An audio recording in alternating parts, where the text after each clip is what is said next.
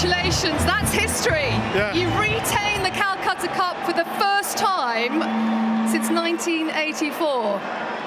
The emotions. Oh yeah, it's pretty crazy. I think, you know, we've been building as a squad for 2 years, and I think this is probably just the culmination of it all. You know, every time we come to Murrayfield, every time we play, we want to win, and we put all the work in throughout the week, and then it was getting a bit harem scarum in the beginning of the second half, but you know, it just shows the heart of the boys to bring it home in the end, and you know, the crowd were a massive part of that. So yeah.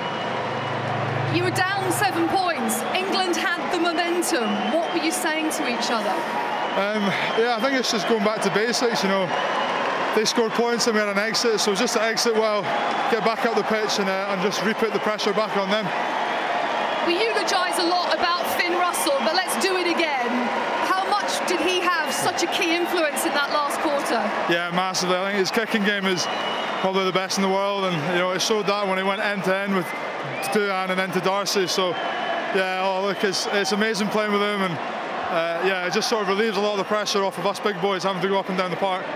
Jamaica, this atmosphere, listen to it. Yeah, and how much were you conscious of this in the last 20 minutes? Oh, massively. I think in the anthems especially, you know, when the music went off, well, it was hard to hold back the tears, you know, it was pretty emotional, so we could hear them throughout and it was massive, yeah, awesome.